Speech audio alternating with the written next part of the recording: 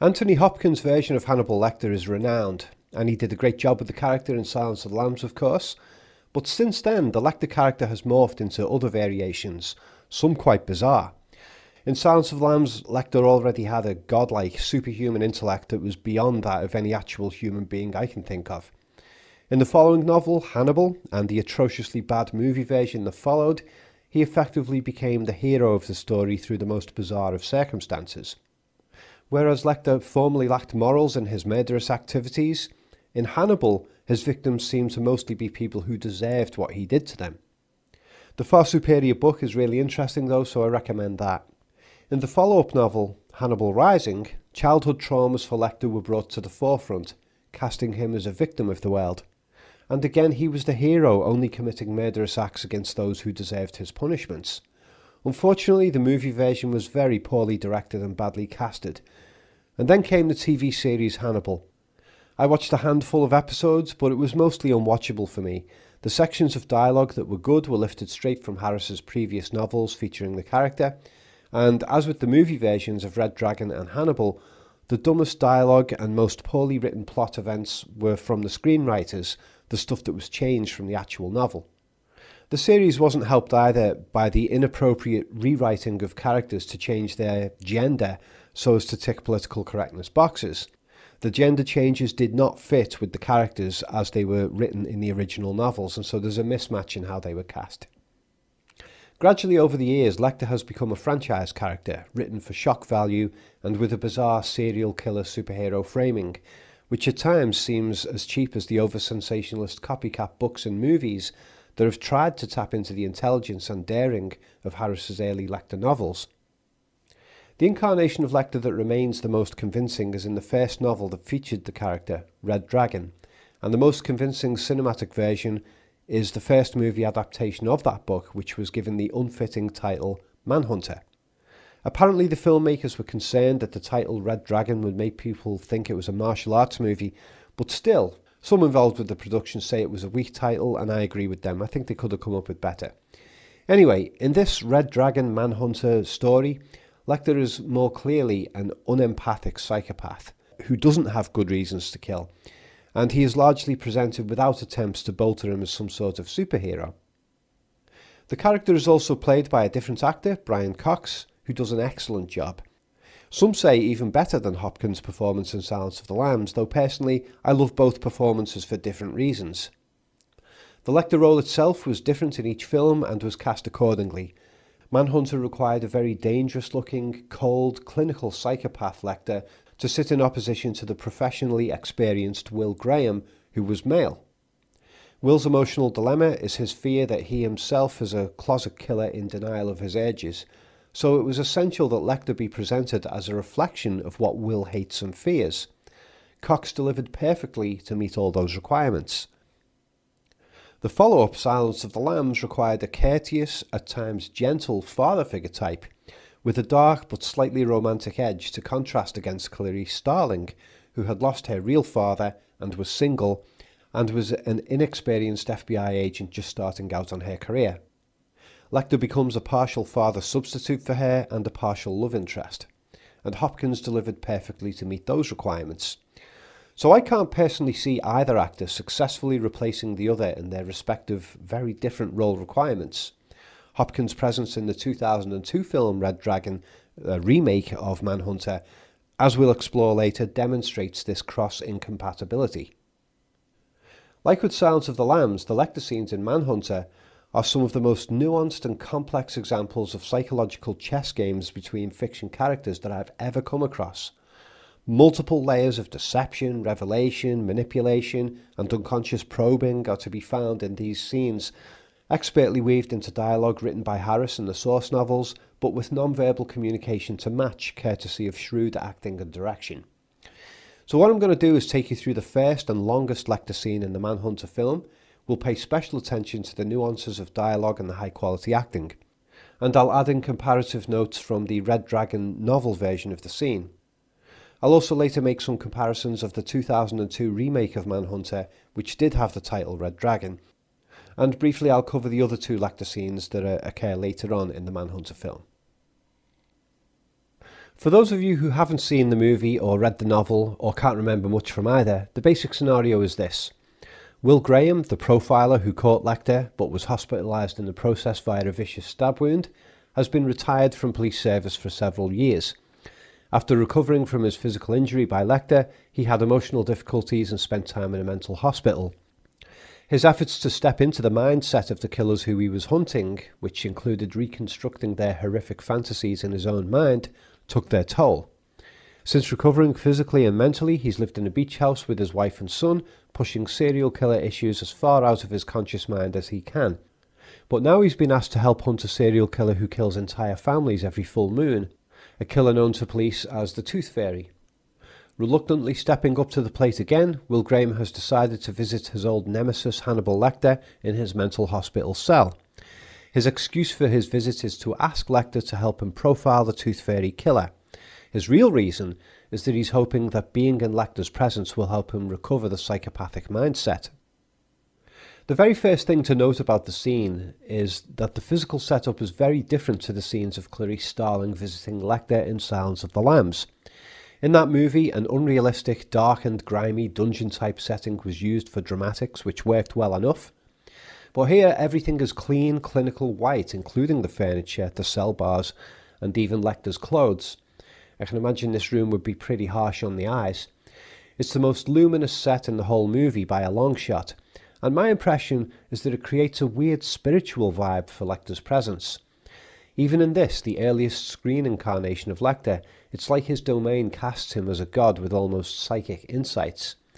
A similar vibe was present when Clarice visited Lecter in a temporary holding cell in Silence of the Lambs. Lecter, brightly lit from above and wearing bright white. God in a cage, if you will. Same thing here. Being in Lecter's presence tends to be an invitation of psychological surgery and sometimes even judgment. Another major set difference is that Clarice Starling sat in a hallway to talk to Lecter, but Will Graham has to enter a room and be left alone with Lecter. The door locks from outside by a guard, and the room itself split in two by a set of bars. This physical setup of locking Will in with Lecter I think was a very wise choice from the filmmakers. It makes the scene more claustrophobic because Lecter is harder to psychologically escape from. In the Red Dragon novel, Will sat in a hallway facing the cell, like in Silence of the Lambs. Will hesitantly steps in and sits as quietly as he can, staring at Lecter the whole time, while he waits for Lecter to speak first. Will wears jeans and a shirt, jacket and tie, but not a white shirt. He's a casual guy passing himself off as a bureaucratic type. According to the novel, Lecter is asleep at this point and tends to sleep most of the mornings, suggesting he's a creature of the night, much like the Tooth Fairy killer who Will is hunting for. There is a vampiric framing to Lecter in the novels, and actor Brian Cox, when he sits up, has a distinctive vampire look. But first we hear Lecter take a big breath to try and smell the identity of who has just entered his cell. Before he speaks though, note the new camera angle here. This one is a fourth wall breaker, positioned behind the wall that Will is sat against. Interesting choice. It frames the two characters together in the shot. After all, their interaction will be a very close and personal one in this scene. Note also that Lecter is partially hidden by the large rectangular box that houses the lock to the door. At first I considered this a happy accident, but it occurs again in one of the other Lecter scenes in this film in a much more blatant way. And so having him partially hidden here visually is appropriate because Lecter is something of a mystery to all who meet him. This is hugely emphasised in the build-up to this meeting in the novel, and it gets a bit of lip service in the film. What the psychologists say was wrong with Lecter? Psychologists call him a psychopath. They don't know what else to call him. Also important to the introduction of Lecter here is that the score for the scene begins right before Lecter first speaks. The music is a low-volume sequence of hypnotic melodies fitting with the hypnotic qualities of Lecter's communication.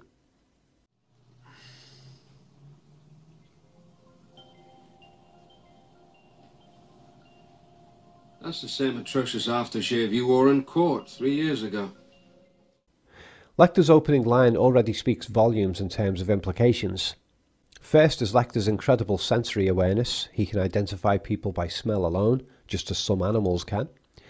He also appears to be announcing his sensory awareness on purpose to his visitor.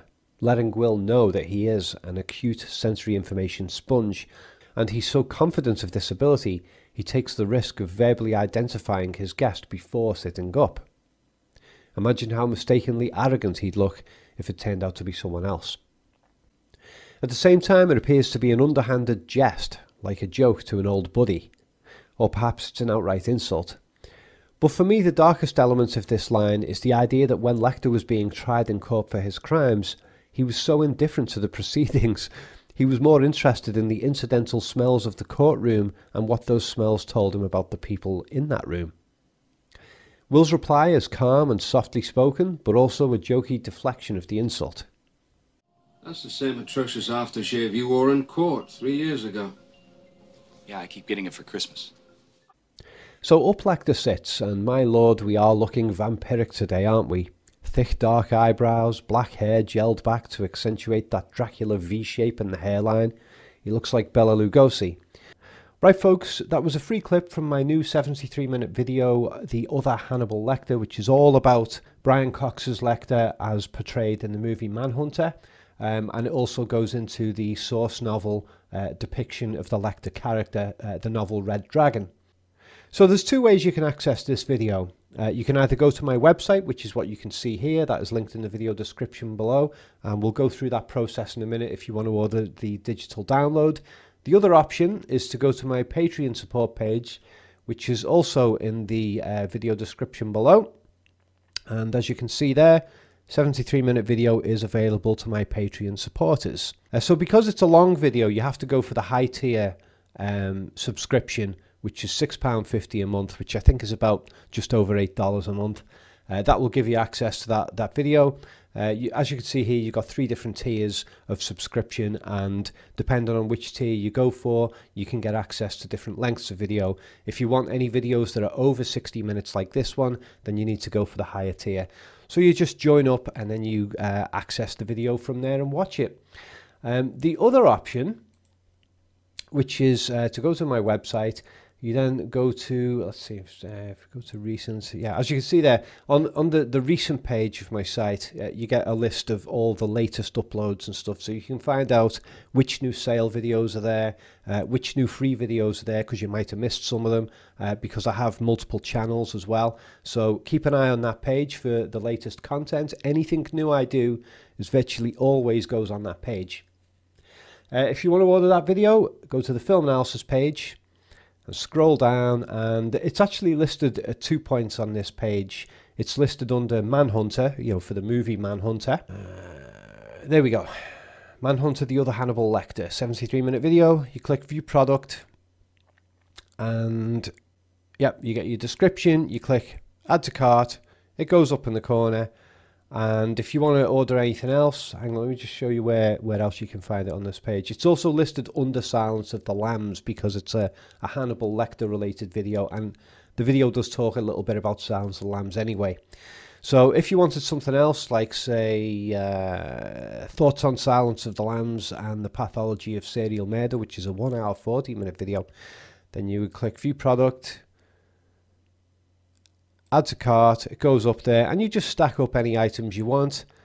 And when you've picked out all the videos you want, you click Checkout, and then you input your email address where you want your video links to be sent to, and you select credit card or PayPal, and then click Pay, and off you go. It's really very simple. Okay, so that's it, folks. New content on the way soon. I've got a new video on the game Alien Isolation, which is in the pipeline. I've actually got a bunch of videos on that one coming up because it's taken me months to organise all of my 130 gigabytes worth of playthrough footage from that. So there's going to be a lot of analysis of Alien Isolation with a lot of crossover analysis with the original Alien movie. I've probably got 3 or 4 videos coming on that in the near future, and one of them is part written at the moment. A whole bunch of other stuff on the way as well. So I will see you guys soon. Those links are in the video description below if you want this Hannibal Lecter video. Okay, you've been listening to Rob Ager. Bye bye.